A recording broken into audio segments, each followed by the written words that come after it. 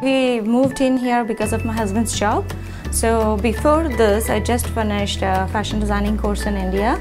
After that, I had a break for a year. So I had a little bit forgotten about the basic stitches and stitching and all those things. I can learn more things and get my skills improved. It's very nice. It goes step by step and you get to know the things slowly.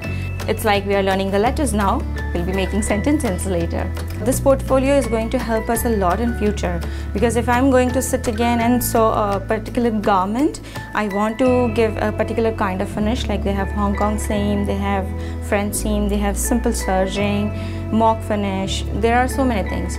So I can go back, check the portfolio, see the steps in that, check it, and I can do it again. So the portfolio really helps that way. This is a sari. It's in an Indian wear and we drape it across. To enhance it more, I used pearls so that it gives a little enhancement, and other than that I have used cut work. This is called cut work because we cut it.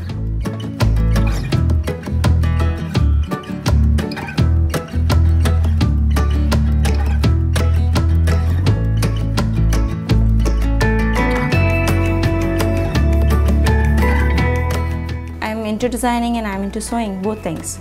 So I can pursue a career in fashion. I'm really liking it. I mean, meeting so many people. First month was really difficult for me. I'm coming to the class, I'm meeting everyone, I'm getting to know everyone. It's really nice.